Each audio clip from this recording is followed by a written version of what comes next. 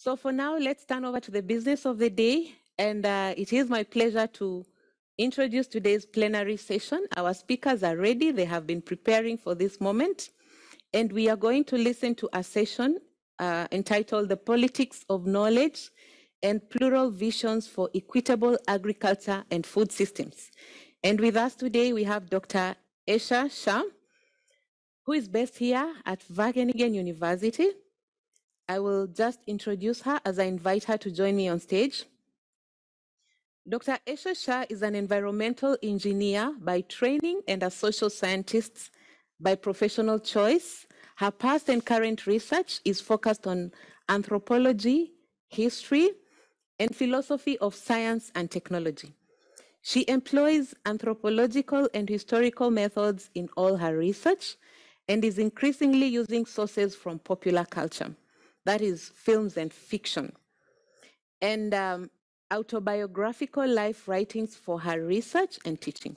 Since her doctorate, which she attained here at this university, she has held research and teaching positions in the discipline of science and technology studies, which she did at the University of Sussex in the UK and Maastricht University in the Netherlands. Dr. Shah, who is right here, please, the floor is yours. Just come and introduce the rest of your speakers.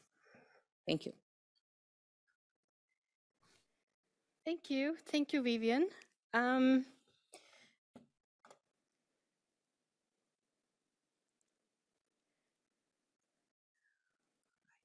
So good morning, good afternoon, good evening to everyone.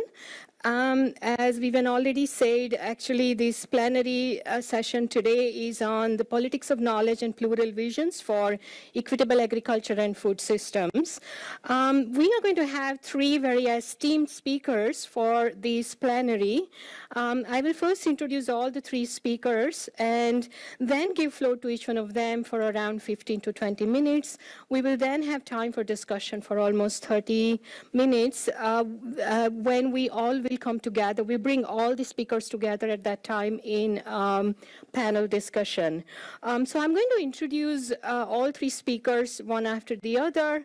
Our first speaker is Professor Andrea Cornwall. She is a professor of Global Development and Anthropology, School of Oriental and African Studies, University of London, where she is also Pro-Director, Research and Development.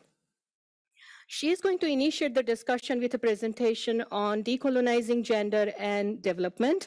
Professor Cornwall was formerly director of the Pathways for Women's Empowerment Consortium, a research program with hubs in the Middle East, Latin America, South Asia, West Africa, and also a global hub focusing on global policies on women's empowerment and gender equality.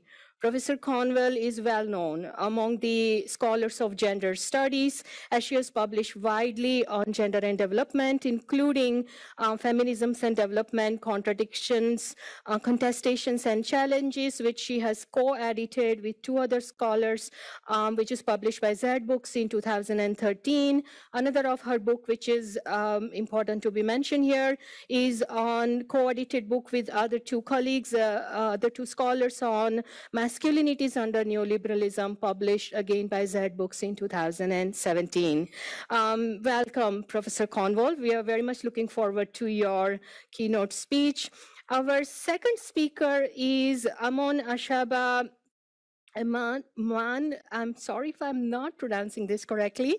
I'll try again. Amon Ashaba Aman, lecturer in the School of Women and Gender Studies, Makerere University in Uganda. He will then provide insights on plural feminisms, pathways, and practices towards equitable food systems, visions for the future. He holds a PhD in sociology from Stellenbosch University, South Africa. Dr. Aman currently teaches men's Women's Studies, Masculinities and Development, Gender and Sexuality and Feminist Theory. His research interests are in critical studies on man and masculinity, ethnographic and narrative forms of qualitative research, and gender and politics. His current research project interrogates ways in which feminist activism encounters notions on man and masculinities in the implications these dialogic interactions have for critical feminist theory and practice. Welcome, Amon. It is very important that when we talk about gender question, we have to bring men also into the discussion. And I'm very glad that we have a man who is also working on masculinity issues with us. Our third speaker is Tanya Eulalia Martinez-Cruz. She is a postdoctoral researcher, University of Greenwich, and she's going to address whose food sovereignty, encounters and discounters in transnational space, reflections and lessons from indigenous people in Latin America. Martinez-Cruz is an interdisciplinary scholar. She holds a PhD in social sciences from Wageningen University in the Netherlands. Currently, she is a postdoctoral researcher in public health at the Natural Resource Institute of University of Greenwich in the UK, working on nutrition, gender, and indigenous peoples' food systems in the Peruvian Amazon. Martinez-Cruz has collaborated in international development for more than 12 years, and she has engaged in projects on sanitary engineering, biofuel production, water management and irrigation, agricultural research and development, climate justice, hold your breath, there is more, gender and social inclusion, nutrition, and food security and sovereignty. As an indigenous woman and researcher, Martinez-Cruz also promotes the conservation of indigenous knowledge as key to the biocultural diversity and to tackle global problems. Very glad to have you. Tanya, if I could call you actually to be with us. So welcome, Tanya. The speakers will then come together. So I'm going to invite each speaker to come forward and give their keynote speech. And then at the end of their speeches, they will all come together in a panel when the floor will be open for the audience to pose their questions. So be ready for your questions and comments.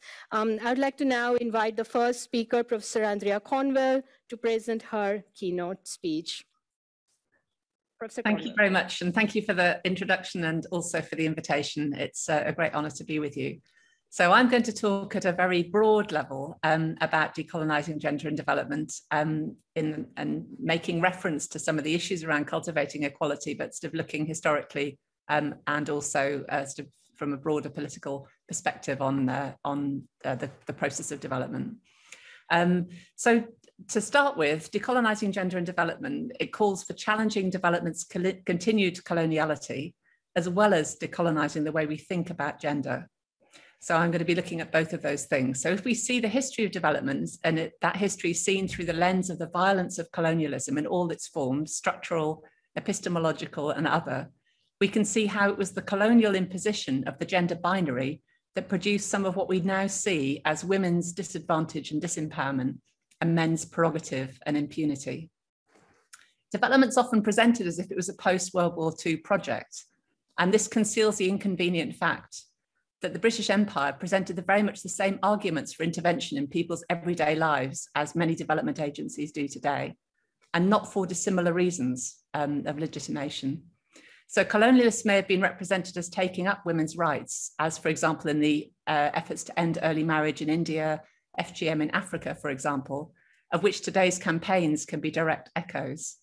But they did so by promoting a version of women as being vulnerable, virtuous, and victim that's still part of the tropes that are used to present women as objects for development's investment. So these continuities between development representations in the present and actions in the present and colonial projects of the past bear closer inspection. And in thinking about decolonizing gender and development, these are the kind of questions that I think we need to be asking. So we need to understand and challenge assumptions about men and about women that are part of the colonial legacy that are pursued in the present by the development industry.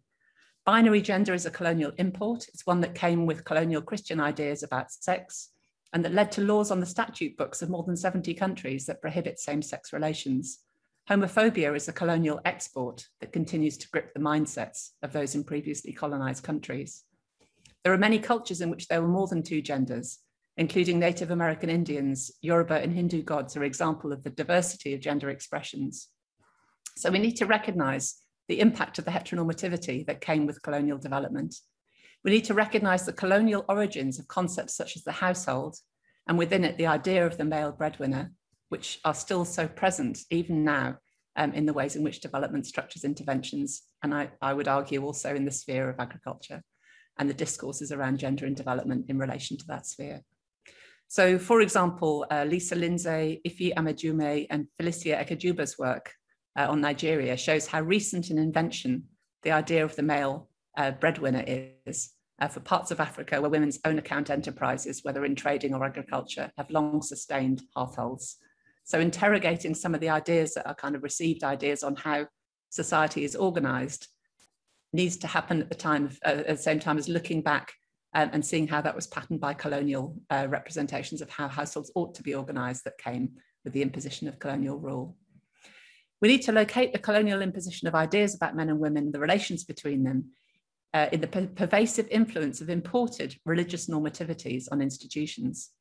So in African countries colonized by Britain, for example, historians have shown how this was embedded through mission schooling and the colonial promotion of Christian notions of the virtuous wife and mother through colonial development interventions, which ranged from domestic education, community development, to who was considered to be a farmer, who was able to hold ration cards or cards for sale of farm produce, and so on. And these have been critiques that have been explored already in the field of agriculture.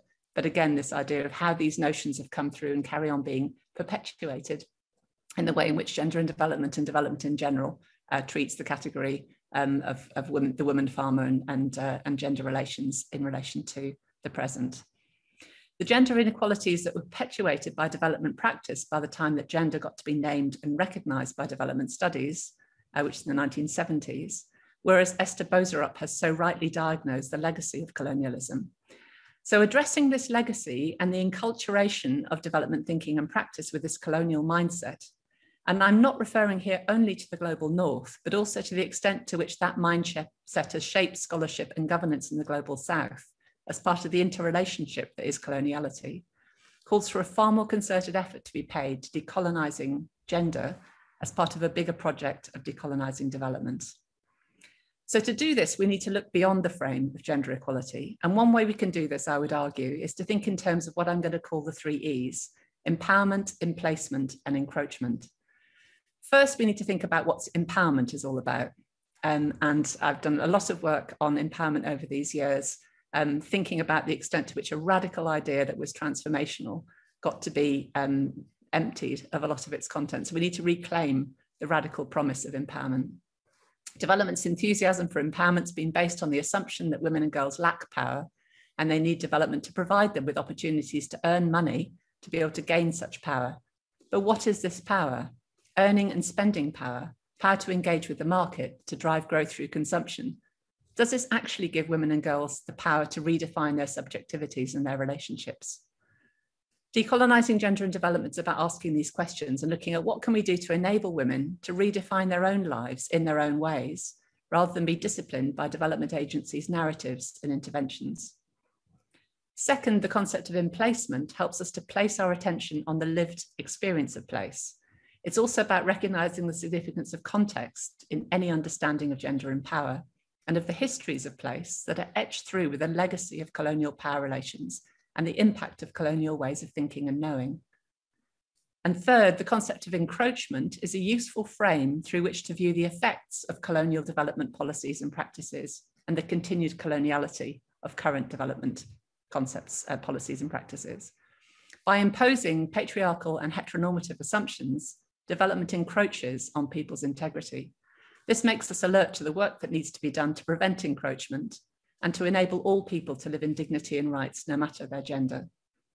So applied to development, this brings a specificity of power relations, identifications, and obstructions into view. And it allows us to bring the 3 E's of empowerment, emplacement, and encroachment together analytically to inform our understandings. To do this focuses our attention on understanding those obstructions, all the things that get in the way of enjoying dignity and respect and substantive equality, including in access to opportunities. So what does it take to do this work of decolonising development? To do this work, we need to begin with ourselves, wherever we're located, wherever our place is. It's not enough to talk about distant others and their empowerment in the way in which development discourse tends to do, without examining our own role in the encroachment on lives that has come with development, or our own attachments to discriminatory ideas about gender, whether they're gender myths or patriarchal assumptions that women are unable to do certain things, certain kinds of jobs, or need protecting or rescuing. Most of all, we need to be willing to take seriously the caution that the concept of encroachment presents us with, and look not only at what we can do for women or what women can do for development, but at the possibility that ending all forms of discrimination on the basis of gender, including those arising from development's encroachment, might mean stopping doing things and redirecting resources and energies away from where they're currently spent to cultivating empowerment, and through that, to cultivating equality. Thank you very much.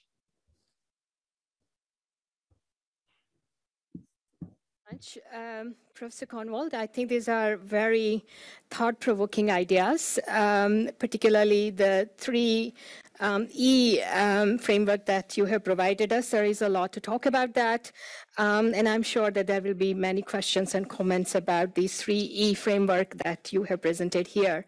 I'm going to now invite, thank you very much, Professor Cornwall. I'm going to invite now the next speaker, Amona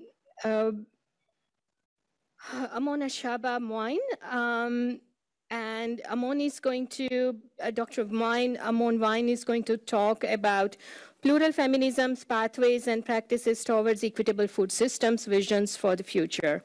Floor is yours, Dr. Wine.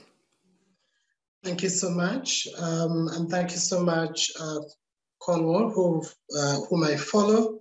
I am particularly going to look at plural feminisms, a little bit of demonstrating that through the nature of theorizing on the African continent, particularly from the sub-Saharan Africa, and look at how these debates have shaped the kind of research in agriculture. I'm going to pick up on two small cases from empirical studies from Uganda, which are researching in agricultural communities. And we look at how researching experiences of women could contribute to understanding the kinds of oppressions they live in and the kind of negotiations they go in. So I want to note that globally we have noted progress in terms of advancing ways of understanding what inequality is, the nature inequalities take, from monolith approaches to looking at these inequalities as very complex and intersecting. And we have seen, for instance, the third wave feminists' critical thought, paying attention to critiquing universal and totalizing frameworks of understanding gender oppression, moving into understanding feminisms, which include in many ways, ways of looking at multicultural, multi-ethnic, multiracial, and feminist studies around men and masculinity, postmodern, post-structuralism, Black feminism, and African feminisms that we have seen, trying to rethink the concept of gender and how, conceptualizing gender moves from gender as an essence to looking at how it is performed in everyday lives and how it is informed by particular contexts. And of course, the whole of this trajectory has been drawn upon in different ways by researchers, by activists within the agriculture sector.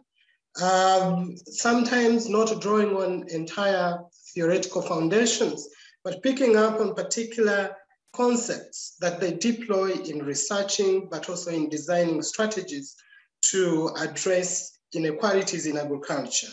I wanted to particularly point to African experiences of engaging with pluralism, plural feminisms, noting that the plurality of the African continent has been documented widely by African feminists, but also other feminists interacting with the African continent.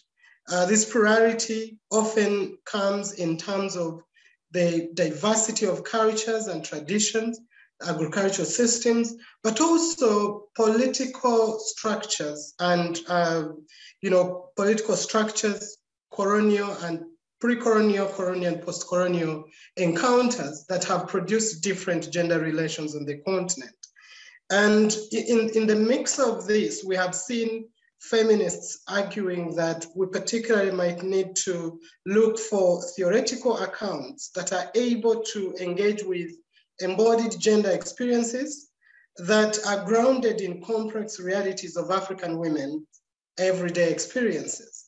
And so the idea that we need to look at women in their localities and study their experiences and work with them to be able to understand what oppression indeed is.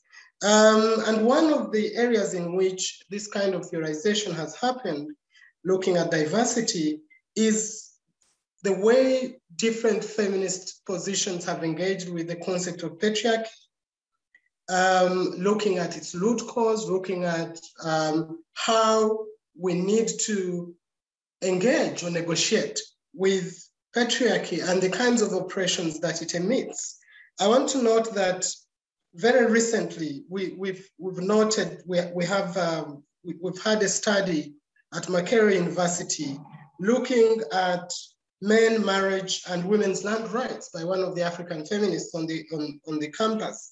And she raised questions around consistent narratives in which women are often lumped together with children, youth, persons with disabilities, and looked at as a category in need of protection, which in a way affects or blocks the imagination of women's agency and what women can be able to do. Things that, Cornwall was talking about, the exporting of these binaries of gender into different, British colonies. Raising this question of the categorization of women alongside all these other categories of youth, children, and persons with disabilities. Professor Ashile, who theorizes this, challenges us to start looking at women in their specific everyday experiences, to be able to look at the multiple ways that these women engage and negotiate with the kinds of oppression they encounter. And in similar fashion, other feminists, e.g. Sylvia Tamari, have called for decolonizing knowledge around gender, whether in research and in theory, particularly looking at how we can move beyond the binaries of working with culture as if it is in position with rights, and demonstrating ways in which this binary tends to conceptualize relations amongst women in problematic ways, restricting what they can be, but also what they can be able to do. So looking at these kinds of binaries and how scholars and activists are increasingly engaging with these binaries, calling for moving beyond these binaries, I wanted to pick up on one of the key empirical studies that is looking at rethinking the position of women's rights in customary land rights. In this study, the author seeks to challenge the general understanding of women as not owning land within the cultural context, and draws on Ugandan experience in 2015, where women protested over demarcation of land and allocation of this land in the northern part of the country to be a game reserve. During this protest, women they stripped naked before government officials, protesting plans to gazette their land as a game reserve. And in their protest, they strongly condemned conversion of what they called their land into a game reserve. And they argued that the stripping was really the last resort, the key resource that they could have under their means. And when they were doing this, they asked if we allow the government to do this, what shall we feed our children on? Going through all these experiences, the author asks, in view of the dominant discourse that women do not own land, why would women of this community in the northern part of Uganda passionately defend a land system that we want to argue that marginalizes them to the core? And when these discussions emerged within the academia in the university, there was an acknowledgement that indeed experiences of this nature enable us to challenge and interrogate the dominant discourses about women's marginalization, helplessness, and victimization. But they also reveal the need to appreciate the nestedness of gender relations and the plurality of women's positions and experiences beyond women as not owning land, women as marginalized, women as helpless. The other experience I wanted to quickly draw on is regarding communal gardening, the cultural practice of communal gardening, which is practiced in the northern part of the country, Uganda, and which is part of an empirical study that is going on at the university, which I am part of. This cultural practice, communal gardening, is called alea, and it is one of the contemporary agricultural practices that is still persistent after this region had experienced 20 years of war. In this communal gardening, it is coordinated by two leaders in a community, a female leader and a male leader. And these leaders are elected by community members. But majority of the activity of organizing agricultural practices, opening up the land, and the entire cycle of agricultural practice is highly modulated and coordinated by women. And what happens in this, you have 10 households coming together and tilling the land of an individual woman in a group. And these women were telling us what this cultural practice of collective gardening enables them to do within the context of post-war northern Uganda. One of the things they pointed out is that this social process foregrounds their collective action, their ability to do a lot of work within a short time, but also to resist certain malpractices on land, like taking over people's land in the dynamics of increased marketability of land. They also told us that this collective action enables women and men to have collective knowledge on whose land and where it starts and ends, wider knowledge in terms of boundaries and demarcation and etc. And in the context of post-war, where land conflicts have increased, the groups of these women have become very essential in land conflict resolution in a community that you would, on the face of it, look at it as patriarchal. The third aspect that they raised was that collective agricultural practice enabled women to till wider gardens, which gardens are labeled or named after women. And so you have Garden X called, a person's a woman's name. And so gardens in the entire village are named after women, which women argued that this is one way of claiming access to this land, utilization of this land, but also gaining a sense of belonging in a community where social belonging is becoming a challenge. 20 years of conflict produced different relations in which children whose fathers are not known are coming up and people are asking, where do you belong to, which clan?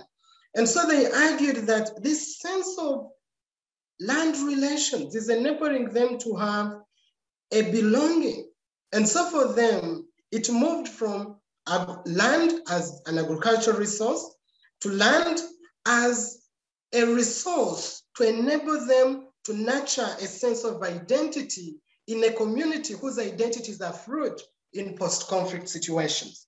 The last item they talked about was on how collective gardening promoted higher agricultural productivity because they would till expansive spaces of land, but also as they did the tilling and etc., they would engage in social conversations that brought them together and created spaces for collaboration for other purposes, like forming financial village saving schemes to enhance their economic productivity.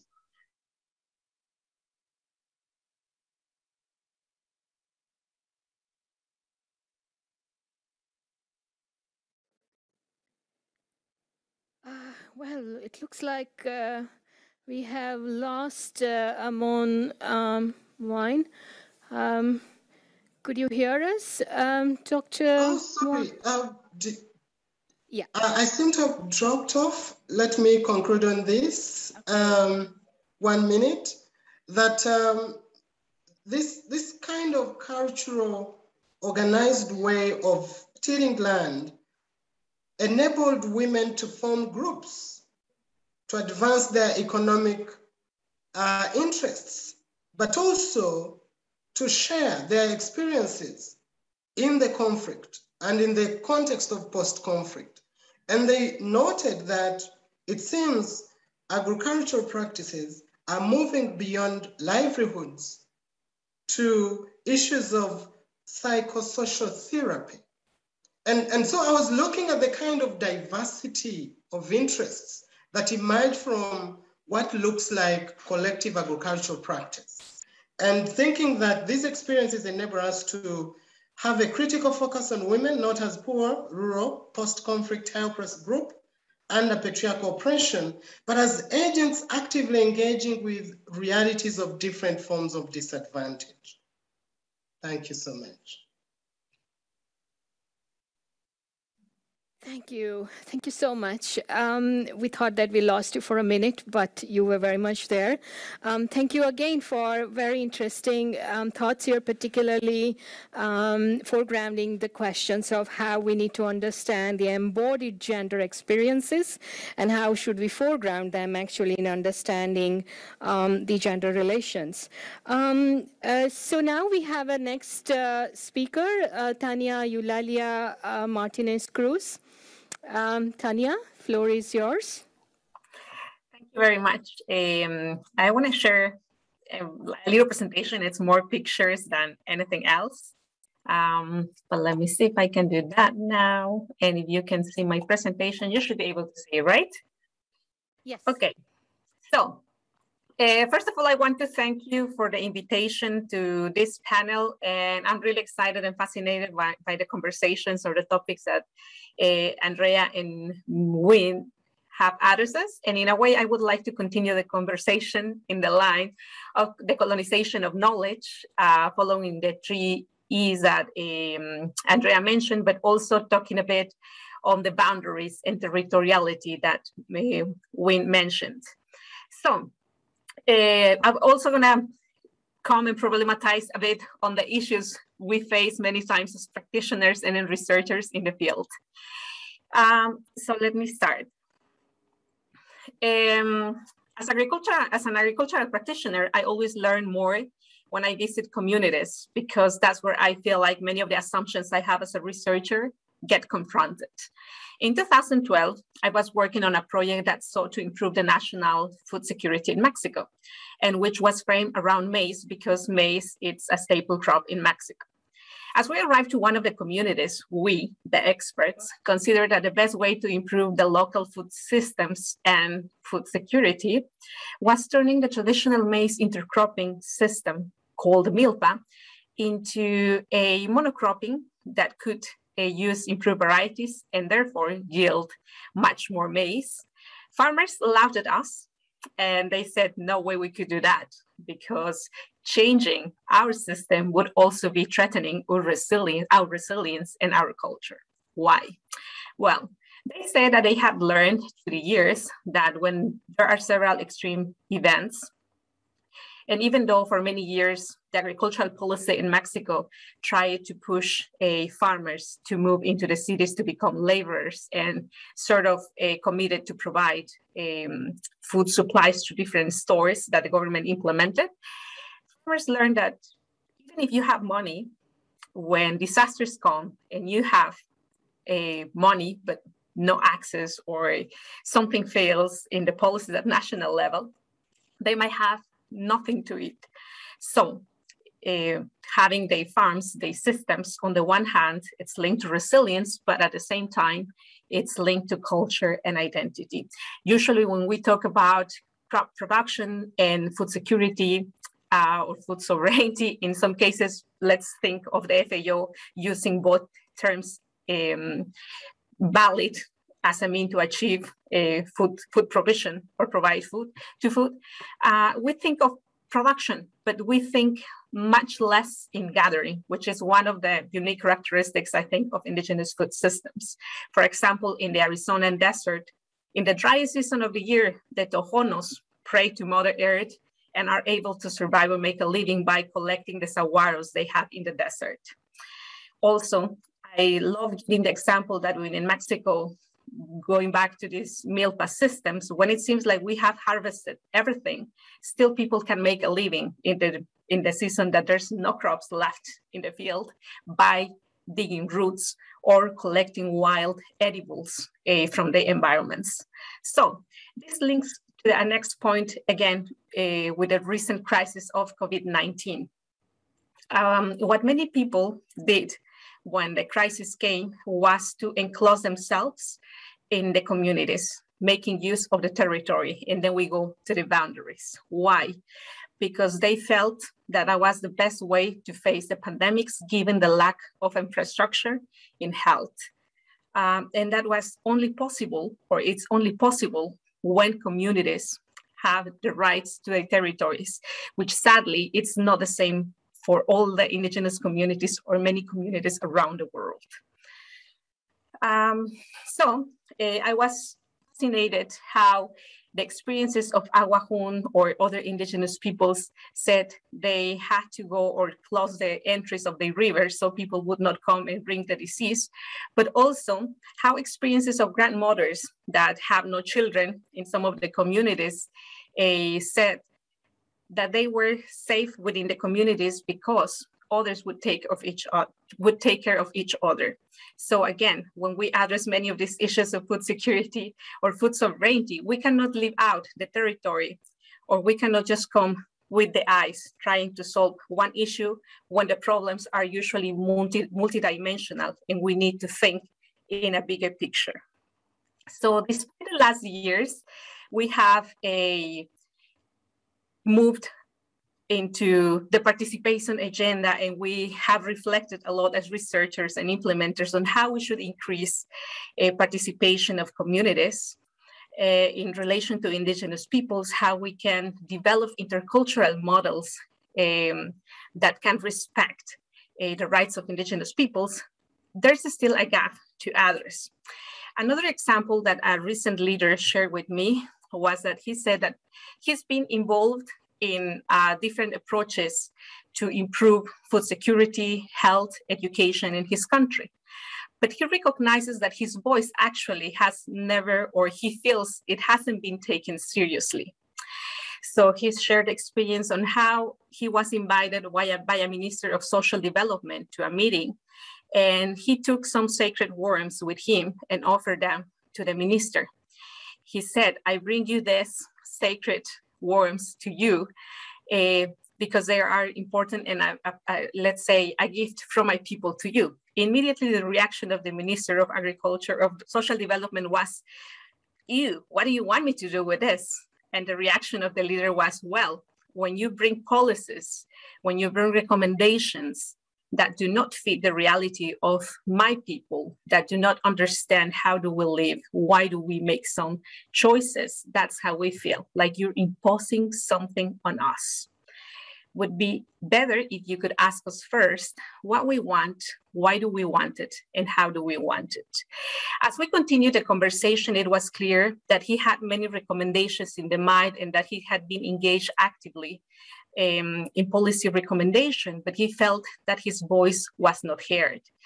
He also wisely said to me that he recognizes the role of science and what science could add to communities. And one of them could be training his own people or local people that could engage actively in research and policy making, because they could understand the struggles people have, the aspirations and needs. This takes me to another point.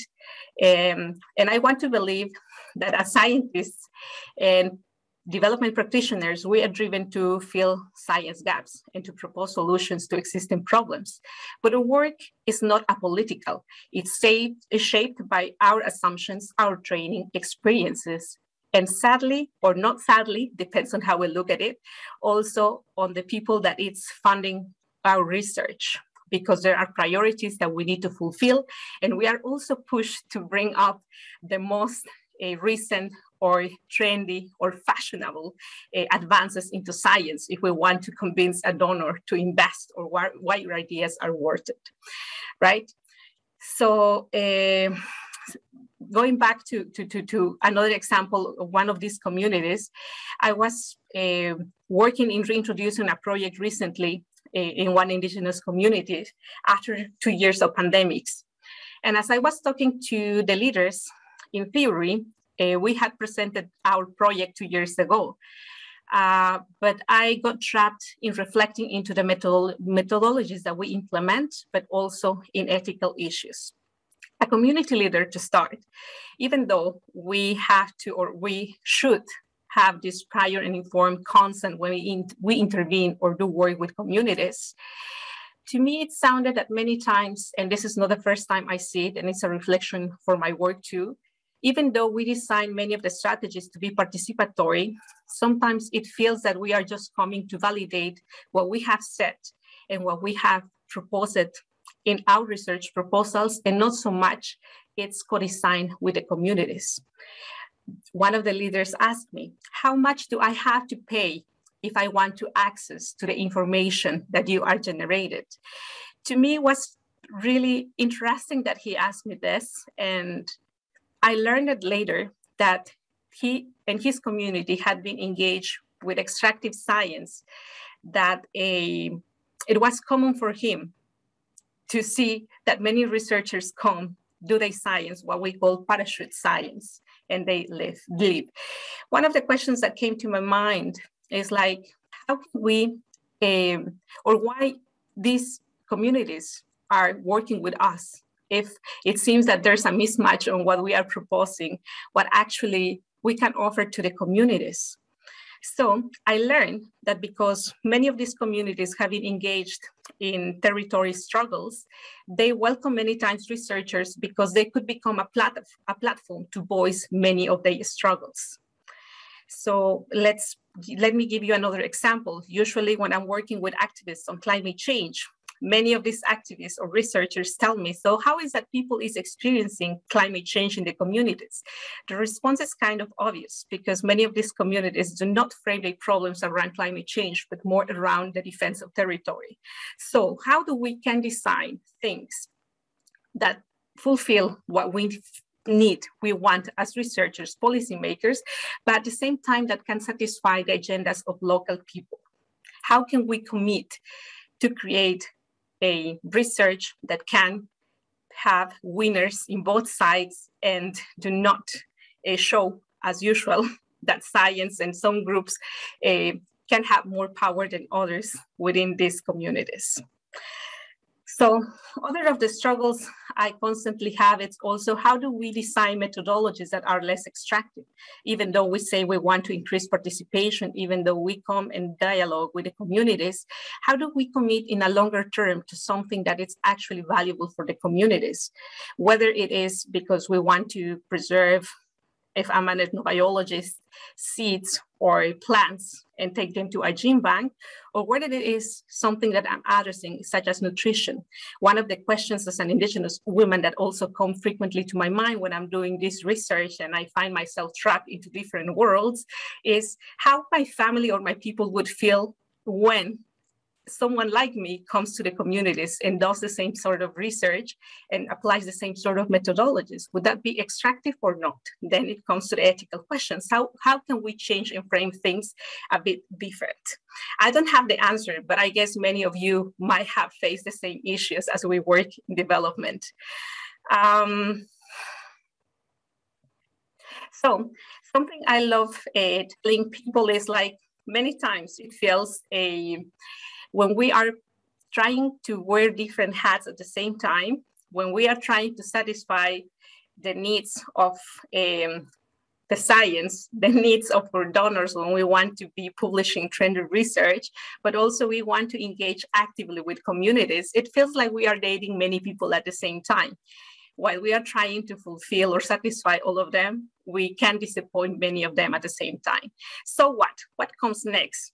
It seems like I'm just criticizing and I'm not giving like clear lines or where should we go and what we could do. So recently we published a paper with some of my colleagues that are ethnobiologists, and it's about decolonizing institutions, projects, and scholarship. And that meant to reflect on what we could do differently if we want to support communities and also change a bit the rules of the game in terms of science and development. So I want to focus just on two key issues. One of them is how we should, or we as researchers could advocate to realign institutional priorities and support community leadership. By that, we mean that many times, whatever that it's an output or something that we commit to our donors or to journals or many of these communities or the worlds we move within as scientists, it's not necessarily linked to what communities actually like. Is there any way that we could also commit as researchers to try to negotiate with donors on how we could also create information or things that could meet people's needs at a local scale? That's a question. Is there a way we could do that? I've seen, for example, recently that one way to do that is with the committees that evaluate projects that involve not only scientists, but also try to engage communities or local leaders that sort of endorse whatever that we are proposing, because there's a need to also engage communities in a different level. How successful that can be, I don't know yet, but I think it's a good attempt to try to make some shifts in power and change this balance. In terms of projects, it also sounds nice to say we can commit or we should commit to communities, but to what extent we actually can commit? Creating relations of trust can take many years. And to avoid parachute science, I agree with what this Indigenous leader said. I think we should also try to invest in local capacities so we can have local researchers that sort of understand better the local context. But one of the, let's say, weak points of that, I was talking recently with a Navajo friend, and she was criticizing researchers like me because she says that the system has trapped us. When we aim or go to university, and we are in many of these Western schools, we end up also following many of the models, and we end up playing the rules of the game and not committing so much with to our communities in the end. So this is just some of the reflections and the struggles I find myself trapped in, and I'm pretty sure many of you also find yourselves trapped into many of these discussions. This is it. Thank you. Thank you very much, Tanya. It was very inspiring. So we have a few questions actually raised in the chat, but I have been also asked to again sort of notify the participants of this plenary session that if you have any questions or comments, please write them down in the live session on the right-hand side of the live session. I think you would be able to identify that more than I do. So we have a few questions, actually. I would really like to now raise these questions for the entire panel to consider. One of the questions that has come up is, and I'm going to read it, that this is actually regarding, and this relates to Andrea Cornwall's keynote speech on decolonizing mindset. So it's difficult to undo what has been done if gender structures, just a minute, if gender structure that existed in pre-colonial times have been transformed or eliminated. Can Dr. Cornwall say something about what decolonization means in this context? It can't mean going backwards. So what does it mean going forward? I think this is an important question, actually, because in my own work, I have seen that there is increasingly the debates on decolonizing development actually goes back to the pre-colonial period. And it often ends up actually romanticizing or even glorifying the pre-colonial context. In my own work, I have shown that the pre-colonial societies were not so egalitarian. They had their own very serious issues. So now when we critique colonial legacy actually in our current period, where do we go? And what are our landmarks? What do we compare with? Is it going backwards a solution? It would be nice to have some thoughts from Professor Cornwall on this. Yeah, and I think I'm very much with you on this about let's not romanticize the past. This is also not about going back and saying, oh, it was so great and now we need to have something like it was. What I think the key point for me here is that there is a continued coloniality in the ways in which some development agencies and some development practices regard and treat women and men. So both in terms of the kind of assumptions about their need for empowerment or the kinds of things that they might be doing, assumptions about their domestic arrangements, assumptions about what's going on in their everyday lives, which come out of a set of very restricted lenses. And I see this as a white person who's worked in development and has kind of critically looked at development as an anthropologist. Thinking of how much from my own British culture is there in terms of shaping what people's assumptions are about people of all genders in other contexts. And I think Tanya made some of these points also, Mon has made some of these points in relation to the plurality of gendered expressions and also possibilities in terms of relations in different places. So I guess what I'm saying is not let's go back. It's saying let's be aware of the extent to which deep patterning of the ways in which representations of women and work with women comes through from colonial assumptions which are currently still in development practice. And let's be aware of those things, and let's then start to really question and interrupt them and think about who's not being included, who's being completely obliterated in terms of our understanding of what's going on in their lives. From representations, but also from access to resources and so on. And particularly, I think, linking not only normativities around gender, but also around heteronormativity, so assumptions about people being married, about marriage being a state in which all adults should be, and disregarding other forms of family forms and other kinds of relationships in the process, and disregarding relations between women, and not necessarily sexual relationships, but other kinds of forms of relationality and gender relations as part of those as well. So this imposition of the gender binary is a really unhelpful thing. And my argument is it came from colonialism, and it's something which we need to question. Right. Thank you very much for this response. So in the spirit of engaging both Professor Cornwall, you and Dr. Mohan, actually, I want to ask both of you actually to reflect on how do you think actually that some of this colonial mindset is so unconscious or so unrecognizable actually, or sometimes so insidious in our own cultural upbringing actually, that it is very difficult even to identify and challenge actually. Dr. Mann has worked on man and masculinity, and particularly, and when his own talk, he actually foregrounded the question of embodied women's experiences. But what about also looking into the embodied man's experiences and how to understand that these experiences are also shaped by patriarchal structures, and they often are not so liberating or empowering as we sometimes think from the other side.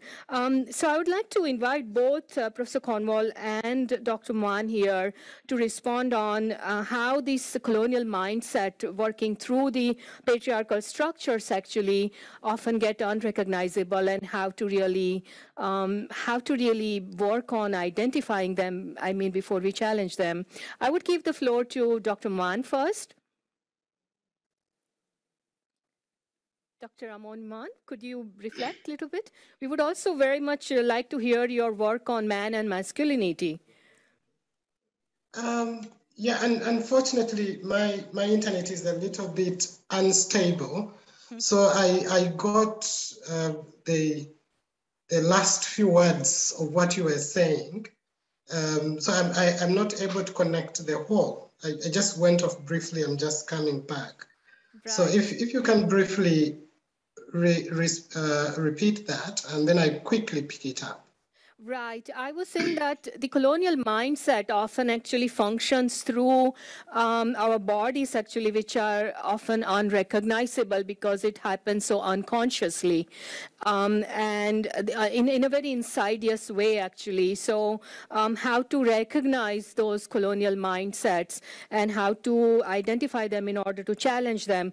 But I was also asking that how colonial patriarchal structures also shape masculinity and the man's embodied experiences, and how these experiences are often not so liberating or empowering as we might think, actually. So how to even bring the man's embodied experiences into our discussion on gender question. And I particularly would like to hear from you and your work on man and masculinity. Thank you so much, moderator. Yes, how colonial structures shape masculinity. I think Cornwall will build on that. But we've seen how the state has been imagined within the colonial setting, the kind of structuring of power from who the colonizer was, at least from the history of colonialism from here in Uganda. You get to see a set of British men coming over, and the women that came over were given a very marginal role into the administration, into the governance of the colonial state at that time. And that trickled into the understanding of men and women within the colonies, and the kind of division of labor and the assumptions upon which colonialism was, operated on. Because you had cash economies in which majority of the men were conscripted in with responsibilities to pay tax, which then drew them closer to cash economies and structuring men as the providers of household, and the assumption that women were at the other low end as dependents on the men, but also on the colonial state. So these tendencies continued in the post-colonial. We have seen the definition of maleness largely on the ability to provide. When COVID-19 set in the Ugandan context and forced majority of the male population from the public spaces where they were used to, there was a lot of grumbling on how do I stay at home as a man? What do I do?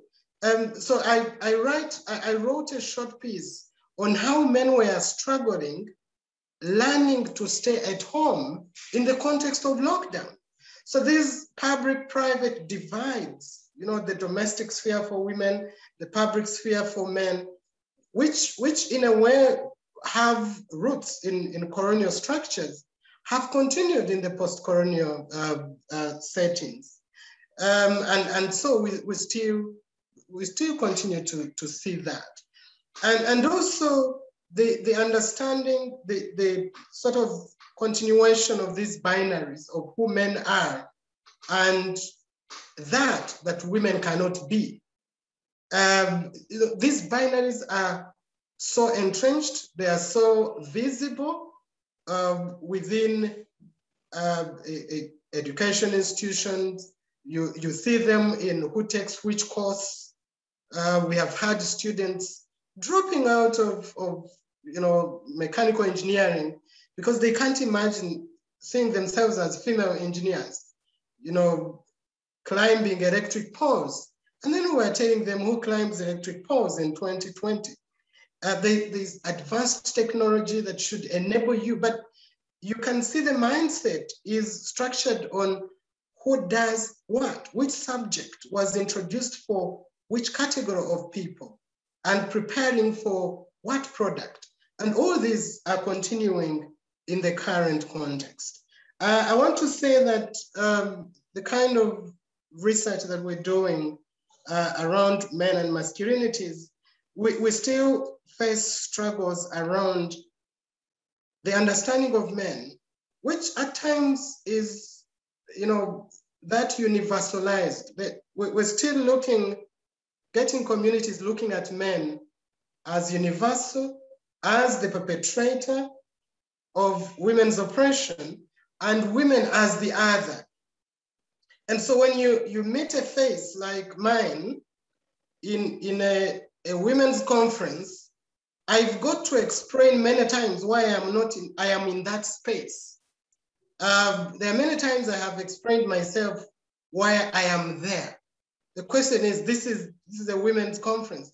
This is a women's space. Why are you here?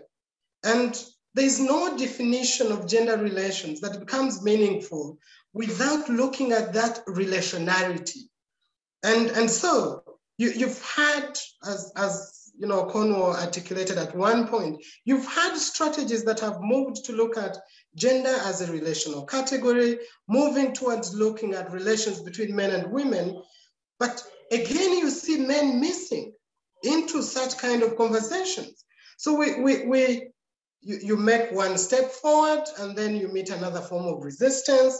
But this is a continued conversation where we are saying we need to critically look at what should be the place of men and women in imagining equitable communities. What should be the position, that place where we can start looking at gender equality as something that is beneficial to men themselves, so that they have a stake in looking for gender equality, in supporting gender equality, in doing things that are equitable to their lives, but also to the lives of women and other categories they live with. Wonderful. Thank you so much.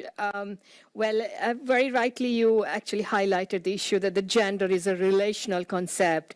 And if we want to change the way in which the women are treated in society, we have to understand gender in a relational term. Women is not an independent, autonomous category, but their subjectivity is defined in relation to man's subjectivity. So thank you very much for raising this point. I would like to invite Professor Cornwall here, because as far as I know, actually, Professor Cornwall has done some of the pioneering work on the question of masculinity in development. If I recall, Professor Cornwall's publications, actually, some of them rather several years old now, actually, were the pioneering publications on the masculinity question in development. So, Professor Cornwall, it would be nice, actually, if you could also share some of your thoughts on man and masculinity, particularly particularly, and how they relate to the colonial practices, and how can we include that into our decolonization and development debates? Certainly, and I think I'd have very little to add to what Amon has just said, because I agree absolutely with everything that he's just said. I think it's really important to get beyond a single notion of men. So in the early work that I did with Nancy Lindisfarne many years ago, we looked at multiple masculinities, at the idea that there are very many ways of expressing masculinity. There are many ideals of masculinity, and dominant ideals of masculinity, which may have come directly from colonial ideas about the husband, about the breadwinner, are only one variant. They're a very strong variant, and they're so strong in some places that it's very difficult to be another variant and to not be the kind of man who fits with those stereotypes. But actually, I think what we're working in this field is to say, actually, there are a range of different ways of being a man. And actually, a lot of men are very badly affected by patriarchal social arrangements and power relations. And if we unpack that category, men, and we look at all the different ways and ideals of masculinity and ways of being a man, and create the possibility for that to be a conversation about the kind of men that men want to be, it's exactly possible, I think, as Amon put so well, that men actually have an identification with what it might take to work for gender equality, because men will relate as much as anybody would relate to an idea around dignity, around justice, around rights, around working in common cause, around issues of power.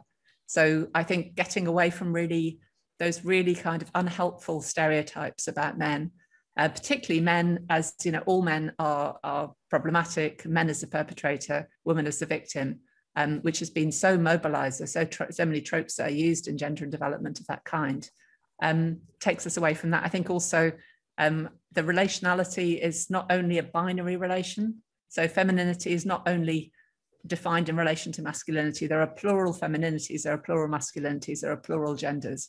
And I think if we shake it all up like this and start to think of this in a much more dynamic way, we can start to relate it more to notions of equality. I think also working on those ideals, on inspecting the ideals, to what extent are we reproducing those ideals and the ways in which we're treating our own children, the ways in which we're responding to each other, the way that we're working in our institutions, what assumptions are being carried with those ideals in our everyday practices is a really important piece. And I want to speak to something else that Amon raised, which is about the kind of gender stereotyping that accompanies the kind of work that people imagine themselves doing.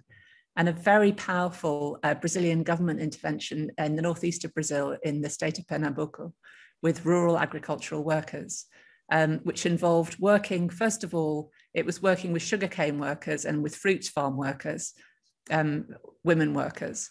And the intervention was to train them in vocational training to get different kinds of jobs from the jobs that they were doing in the agricultural sector because of the nature of exploitation in that sector. But what they did was not train them directly in other kinds of jobs. All the people who took part in the scheme had, first of all, classes in what they call citizenship and public policies, políticas públicas in Portuguese. It's sort of broader than social policy in a way. It's sort of ideas about citizenship and entitlement and what the state should do for you, and also what your rights are as a citizen. And these workshops were consciousness raising workshops. They used feminist consciousness raising methods. So they got people to step back from their everyday lives to examine the kind of assumptions they had about what it meant to be a woman or a man or whatever genders in that context.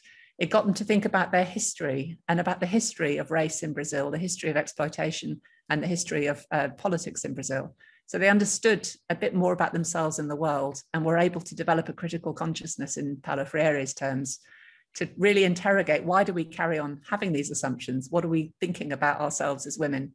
And what are we carrying into our everyday lives in these thoughts? Because they're not helpful to us. They're not going to allow us to be able to grow and to prosper and to succeed. And then the program, after they first did that phase, then opened up for those women opportunities for vocational training. And rather than choosing to do jewelry making or hairdressing or any of those traditionally female kind of crafts, women were signing up to learn soldering, electrician, driver, jobs that were seen as being men's jobs. And they, with a quite conscious sense of there's a lot of construction work available in this state, why should we not do it? What assumptions have we carried in the past about what we can't do that have limited us, that we've now critically inspected And we can now say, well, actually, yeah, we can do this. We would like to do it. Actually, it'd be quite fun to learn how to do these things.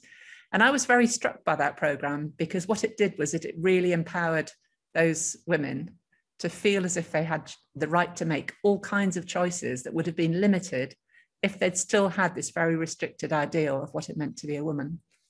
And I guess learning from that program, the Brazilian government was able, the state government, they could scale it up to tens of thousands of workers. They made a huge difference in those people's lives.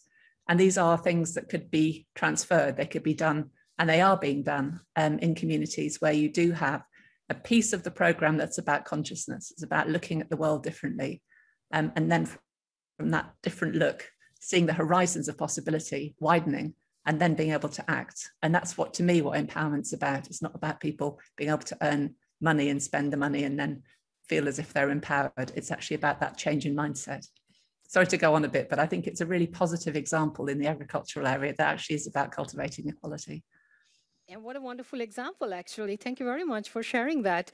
I'd like to invite Tanya, actually. Tanya, would you like to share some of your thoughts, actually, about this discussion here? I mean, particularly, of course, you have done excellent work, you being yourself an Indigenous woman, and you just actually shared at the end of your talk your own dilemma, actually, that stepping out of your own Indigenous context, pursuing a university education, actually, and how it has removed you from that particular cultural context. And when you go back there, you kind of feel that dilemma of having been removed. So do you want to reflect actually your own experience in terms of, relating, but you don't have to, with Professor Cornwall and Dr. Moines actually remarks about plural femininities, plural masculinities, and whether you would also like to extend your thoughts on the man in among the Indigenous communities, actually, and how do you look at the man-women relations, but also plural forms of gender, actually, in the Indigenous context. Tanya. Thank you very much, Esha. And I think that's an important question, because during the whole presentation, I was talking about Indigenous communities. But when we say Indigenous communities, it seems like we talk about them like they were homogeneous, and that's not the case. And they change from one place to other, and the rules change from one place to other. Just in the same Mexico, I can describe you of some matriarchal societies that we have. The classical example is the Mushes of Oaxaca, where there's a third gender well recognized, or just recently I learned from some of the Native Americans in the US that have these two spirits gender, right? So it's quite diverse. So I think one of the struggles I quite frequently face, it's linked to how do we understand women empowerment at different levels. So one of the discussions we frequently have is with feminist movements. For example, with the Me Too, or what it means to enact your freedoms within the communities. I think what gender or women empowerment means within the communities, it's different, because it's also constrained by the local, like Andrea said, the local norms and rules. And it might seem that we are talking about multiple ways of enacting gender because they are constrained to the space. Let's just mention about political participation. Some of the women or in some of the communities are just fighting to be able to be elected. When there's no access to land tenure just because you're a woman, then your struggles become a bit different. So I feel like having been trained in a Western society, and that was one of the discussions I had with a colleague that is a Navajo woman, was like, we are framed and we are taught, I don't want to call it like liberal in a liberal way, but we are framed by what's happening in the Western science, in the Western ideas. But at the same time, when we come to our communities and we want to confront many of those things within the communities, we find that sometimes they are not so easy to implement because, again, the norms and rules are different and you have to adapt to what's happening within this context. I don't know. I think that's what I could add. There's a clear struggle. I still don't know exactly how to face it, but what I know, that's what I was giving the example of the hats. Every time you are entering to a new place, it seems like you have to be adjusting that hat to set yourself within the context, because we could also make the mistake to come and try to impose some ideas that might not be fitting the context. Well done. Well said. Sorry, I meant to say well said, Tanya. Tanya, would you also like to reflect on the earlier question that, the decolonization and how decolonization of mind actually needs to be thought about in a different way, how going back actually is not an option, and how to move forward.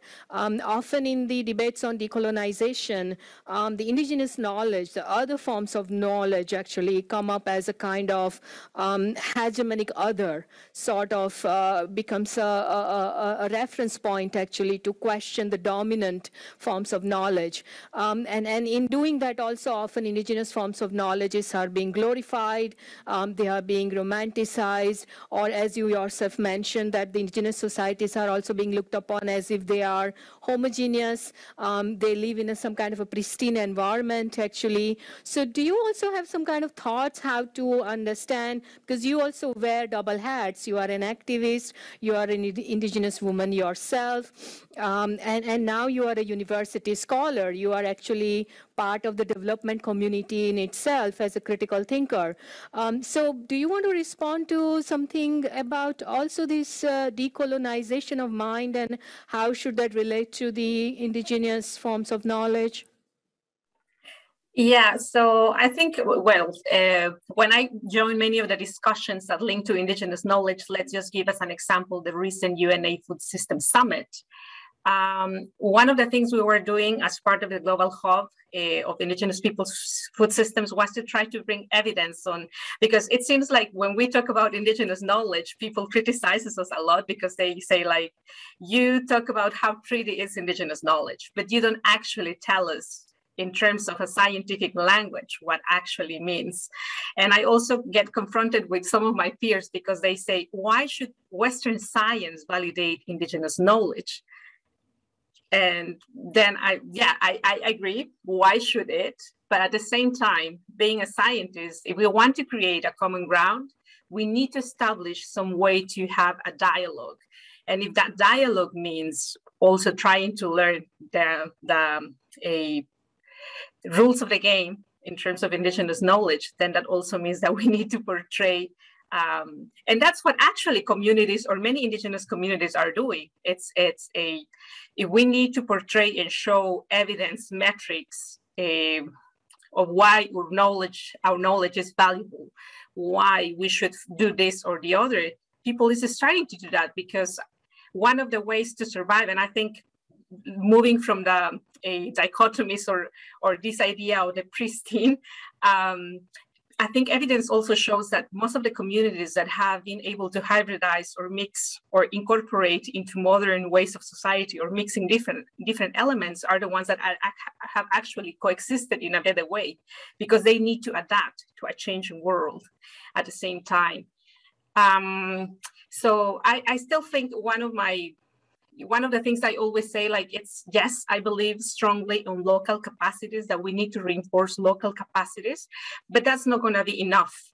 Like my Navajo friend said, even though we have trained many indigenous peoples to come and play a role in science and policy making, if we also don't make institutional changes on actually how we should commit or what is important for the communities, not only in terms of how many papers do I want to publish, how much I'm getting for every dollar that I'm investing in this research, but also how we can actually contribute to something that is more tangible to the communities, or how can we have different outputs that are considered valid also for the donors. We won't make these huge changes, because then again, many of these researchers get trapped into this world, and we need to sort of try to find a way on how we can keep the communication with communities. And just to close, and that's a challenging question, going back to the food summit, someone recently challenged me and said, well, Tanya, indigenous knowledge sounds amazing and whatever you want, but why should we care if you only account for the 6% of the population? And I think then it comes a matter of human rights, right? We also need to create narratives. One of the narratives that we use most constantly is in terms of biodiversity, that a lot of the biodiversity is kept in this territory, it's kept in the indigenous territory. So we need, again, like to learn to play the rules of the game. And that's the way we sort of try to navigate into a world that is dominated by Western science, but at the same time trying to bring what we believe is important for us. Fantastic. Well, I mean, 6% of the people, just because they are small in number, that doesn't mean that they are no longer human beings. So well said, Tanya. We have now 5 minutes left, actually, and I actually want to invite you to say something that you probably could not say, something you still would like to share, actually, in relation to what other panel members have said. Anything you would like to add? I would start with Dr. Wan. I'm not speaking your name correctly, right? You're trying, Mwine. I'm really sorry, but I researched and I looked for the pronunciation of your name before the session, but do correct me. Please don't hesitate to correct me how to speak your name correctly. Mwine. I think as we move towards the end, I wanted to really share one of these interesting concepts I met from an African feminist, Obioma Naimeka,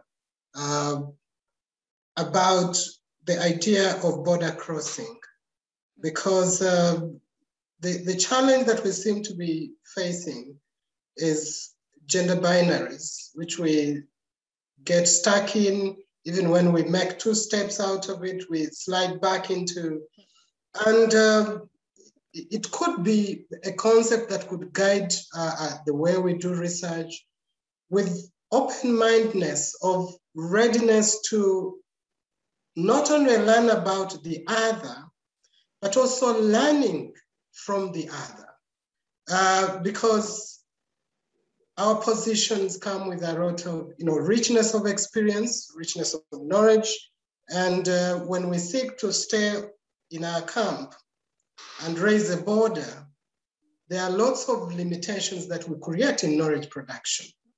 And of course, Obioma warns us that border crossing has its own dangers, its seduction, its unpredictability, and its humbling moments. But it also has its enriching rewards. That border crossing entails learning about the other, but more importantly, it should entail learning from the other. Learning which is tinged with, it requires that high dose of humility and with civility. And I think it is a concept that calls us to deconstruct, bring down all these barriers that deny us from seeing what is happening from the other, or paying attention and learning from the experiences of the communities where we go, and in order to produce knowledge, co-produce knowledge that can explain our reality. Wonderful. I think learning from the other, it's a beautifully said, actually. It's a beautiful phrase. Thank you very much for raising that. Tanya, I would like to invite you. You have 1 minute. I'm afraid we are running out of time. And then I would invite Professor Cornwall to say the last word. So Tanya, go ahead, please. Yeah, I pretty much like what Win said. I think I'm having problems to pronounce your name too, sorry. Yes, I would say, yes, learning from the other, but I would say also as practitioners and scientists, we should reflect also on what we do, because I feel like many times when we are implementing projects, there's not so much time for reflection. And it's important because then that would also move us into a different direction. Wonderful. Well said. Professor Cornwall. Thank you. And apologies to Wine. I was calling you Amon because I thought that was the name that you were called, so apologies for that. So my building on both of these earlier contributions, learning from the other, reflecting, and then I think there's something really valuable about taking concepts that come from non-Western contexts, and thinking about the productivity that they could have in helping us to understand things in other contexts. So 2 concepts to throw in here, both of which relate to the field that we're talking about. One is from Felicia Ekajuba, who's Nigerian, no longer with us, an amazing thinker, and her concept of hearthhold, which is not the household, it's the place in which people are fed.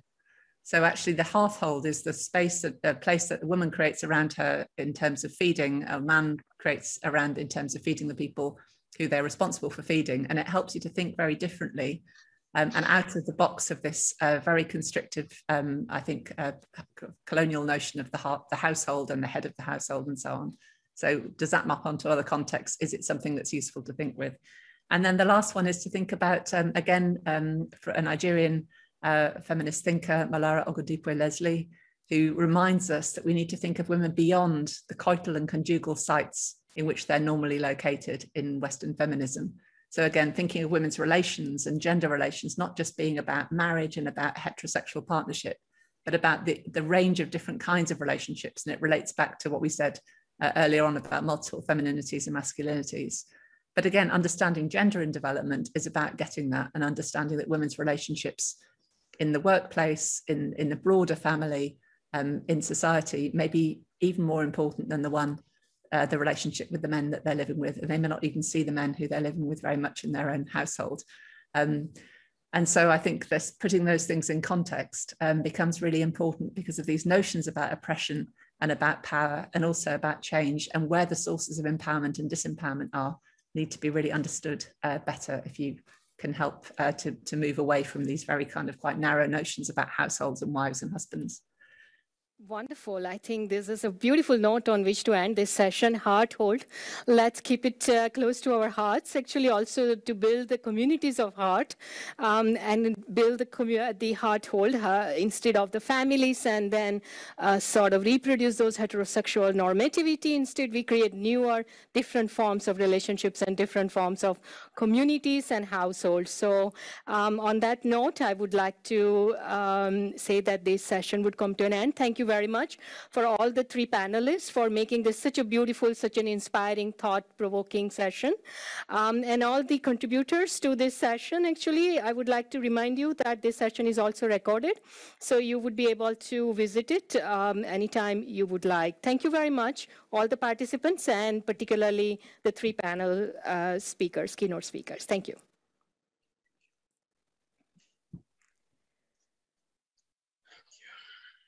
Thank you. Bye.